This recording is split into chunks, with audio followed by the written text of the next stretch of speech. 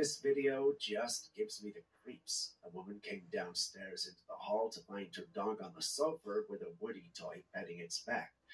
Yes, a Woody toy. It's like Toy Story in real life. As soon as the woman brought the camera closer to the scene, the Woody toy fell on the ground, lifeless, as if it hadn't just been standing on 2 feet a few seconds ago petting the dog. Now, if this is fake, I don't know how they pulled it off because it looks so real.